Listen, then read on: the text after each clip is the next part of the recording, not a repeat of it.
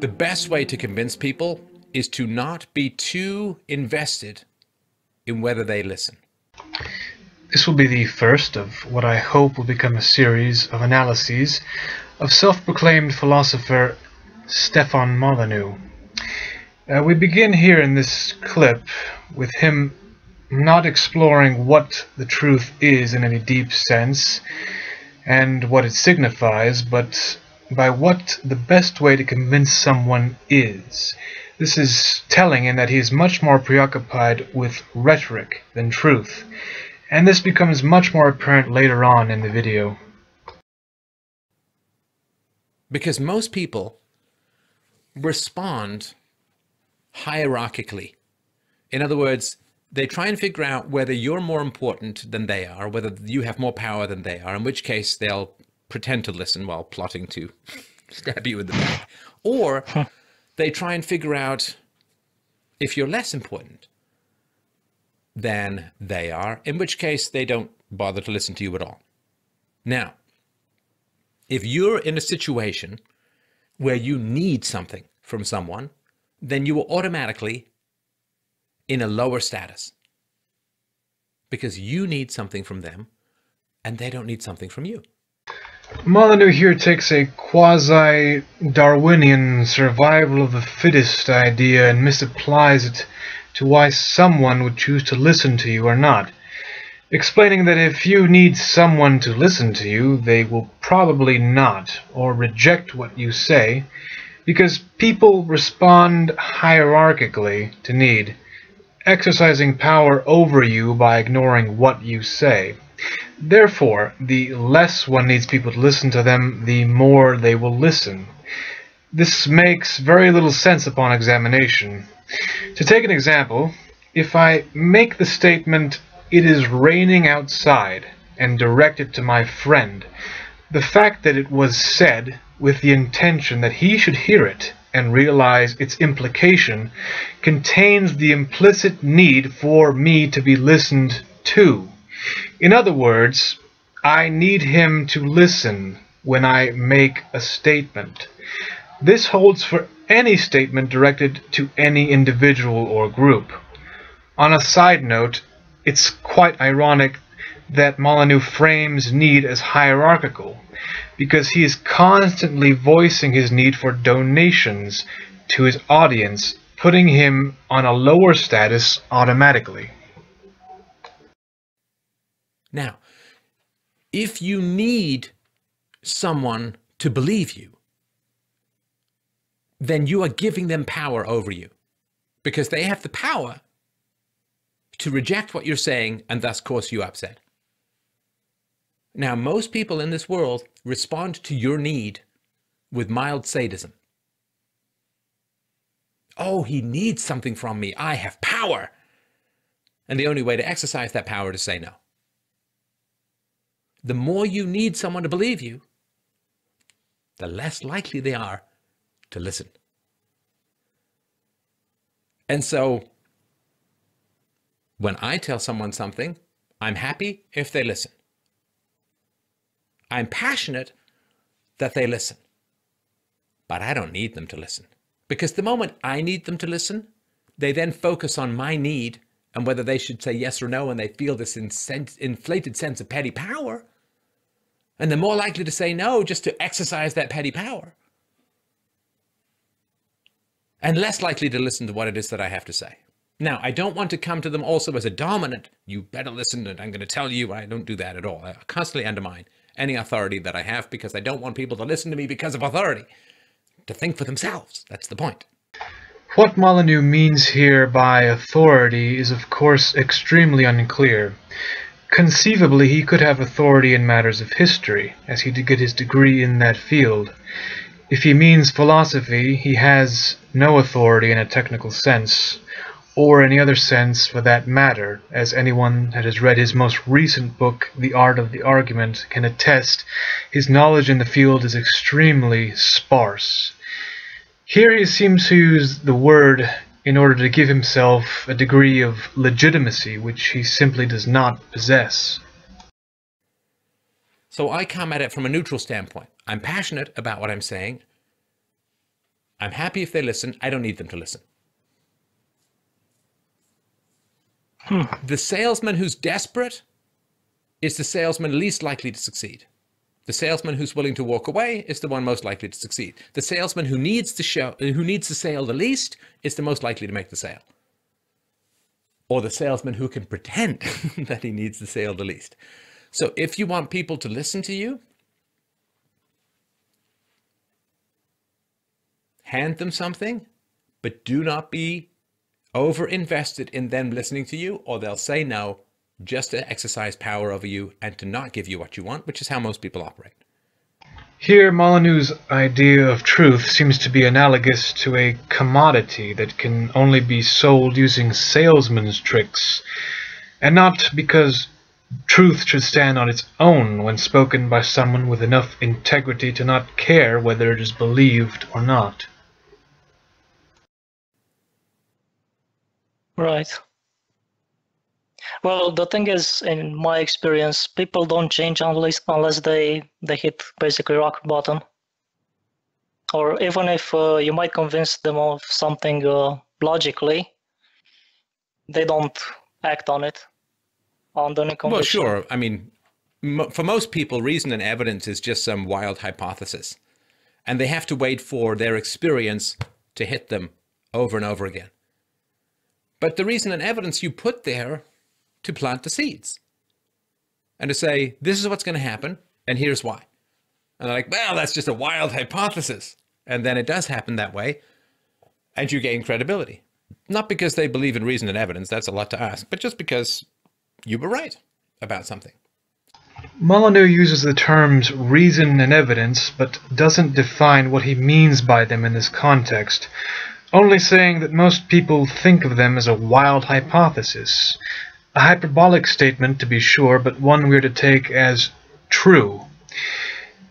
But let us apply the terms as they are generally understood, with reason standing for the unbiased mental ability to consider something and arrive at a conclusion, and evidence meaning something known of or discovered later that would lead one to a certain conclusion. We are left wondering how anyone can make even the most mundane decision, like going to the market because there's no food left in the refrigerator, for example. So they might listen to you more next time. So yeah, bring people reason and evidence. But if you need them, if you're really ego invested and they have to listen to you, they'll just shut you down for the fun of it, just because they get to exercise power. And people feel so powerless in their life for the most part that the moment they get a tiny shred of power, they'll exercise it. And if their power is saying no to your desperate need, they'll do it. It's not even that moral a thing. It's just a basic mammalian response to need. But I guess we're all kind of invested in the Western civilization as it is. Oh, yeah, no, I get it. I get it. I mean, but you still can't show your naked need for people to believe you. And because we have respect for the goal of achievement. What's the point of having the truth if you can't get anyone to listen? That's being tortured. That's a curse. You would not want the truth if you can't affect any positive change with it. So having a truth which you can't bring to the world in an effective manner is worse than having no truth at all. And the respect for truth is the respect in its transmission. The truth is made valuable in the transmission. There's no point having a cure for a disease in your head if you can't get anyone to take it. Then it's worse than not having the cure at all, because you're tortured watching people die needlessly. If you don't have the cure, oh, it's sad they died. If you have the cure and they won't take it, it's sad they died and horrifying that you could have saved them. So the value of truth is not the holding, it is the sharing. It is the transmission of the truth that matters. The possession of it is a curse. You'll notice that Molyneux keeps the term truth vague, and what kind of truth he's referring to is unknown. Because of this, the term takes on an almost mystical or absolute importance, as the holder of truth is necessarily tortured by it, unless he or she tells others about it. In this context, Molyneux sounds no different from a preacher urging his flock to share the truth of the gospel far and wide. This is also where one can see that the accusations of Molyneux being cult-like come from, and whatever pretense to philosophy falls away. The transmission of it is salvation, and therefore we must bend our wills to whatever makes the truth spread the widest and the fastest. That is the organizing principle of being in possession of the truth. Not that you have it, but that you share it. Right. So whatever we do, whatever is necessary to share the truth, that we do, so that we turn the truth into a blessing rather than a curse. And that's my organizing principle. What is the most effective way to get the truth out there? So people attack me. Oh, he's a terrible guy. Good. It's good that they've attacked me, because now more people hear about the truth, right? And there are people who will hate me no matter what because they think it's about me rather than the truth. I'm just some guy, right? How could it be about me? I know the camera's only focused on me against this stark white background where I talk for hours, but you're an idiot for inferring that this show is all about me. It's like getting mad at the envelope rather than the letter. It makes no sense, right? There are people who hate me, they're going to hate me no matter what. And there are people who love me no matter what. But the people in the middle, they may hear terrible things about me, say, oh, that's terrible. And find out more. Oh, it's a pretty good argument. Oh, well, there's some evidence for that. Oh, he's got a source for that. Oh, he's got an expert on about that. Presumably the people in the rational middle just haven't heard Molyneux's truth yet, and only need to hear his so-called arguments and listen to the experts he brings on the show in order to be convinced. The other two extremes would be irrational by default, as they would either love or hate him no matter what. This seems a fine rhetorical defense against his critics, but doesn't say much for his fans. So then the people who want to get people to hate me end up being hated themselves for lying about me. This is natural, right? This is the way that the truth spreads. It is not a pleasant thing to watch the spread of truth. The truth crosses the landscape, half an angel and half a zombie. Molyneux goes on for quite a bit here, spouting very bad analogies for truth that I edited out, as they do nothing to illumine what he means by the term. It was difficult to get through, and I wouldn't wish to inflict his analogies on anyone. Truth sucks! There's only one thing that sucks more than the truth, and that's long-term lies. Short-term lies are beautiful. Long-term lies are hell itself. The truth is a predator that hunts what lies within us. And what lies within us runs and fights and claws to remain with the herd of liars, to remain with the wildebeest of wanderlust, of falseness. That's what loves lies within us, the Satan of our syrupy false selves. The truth comes along with facts and reason and evidence and arguments and data, and says, you think you are alive, but you are but a ghost cast by historical prejudice. You think you have form and you have shape. You think because you move, you live. You are a skeleton blown by the winds of all the bullshit that came before. That is who you are. Who you are is who you ain't. Who you are is somebody who was evacuated and filled in with the prejudice and lies and servitude of the masters of mankind. Molyneux, a supposed atheist, sets up a pseudo-Christian description of the sinful nature that we all possess. His truth, of course, being the only antidote to our false selves. You are a useful robot and a useful idiot designed in the vast horizontal slave market of whacking down anybody who sticks their head up from the trench of delusion. I think I see something. Cut him down. Hey, is that the phone ringing? Is that the truth? Smash the phone. Don't find it. And we all think that we want the truth, and then someone comes along and speaks the truth.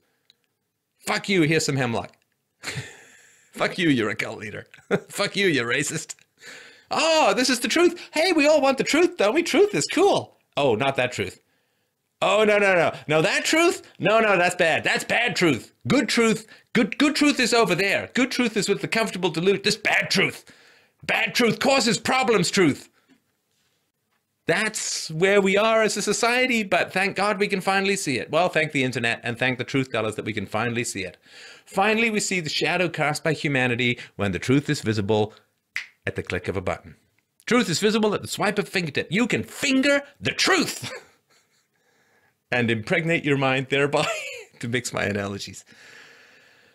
So you focus on the truth, you focus on that which transmits the truth, and you take your punishment for telling the truth, because that's what the truth demands. And if you can live without doing it, I guess you can try. I can't, though. I can't. I was just thinking about this today, like the race and IQ stuff. Hey, whew, if I could have stood in front of this camera and said I cared about the world and wanted to make it better without talking about that, it would have been really tempting. I just can't. So to close out our short analyses, the other shoe finally drops. Molyneux takes truth out of limbo and puts it in the concrete context of the controversial issue of race and IQ. This is a world-changing and world-saving truth, as he goes on to explain and has talked about in numerous videos in the past. How dividing different groups by IQ will do this is not explained. We are just to assume that it will. The implication is that somehow he was the only one privy to this great truth, though Molyneux has no part in developing the concept of IQ nor race. He does like the idea of the division of intelligence, however, perhaps because in this division his skin color puts him near the top. Unfortunately, his so-called arguments do not. Thank you for listening.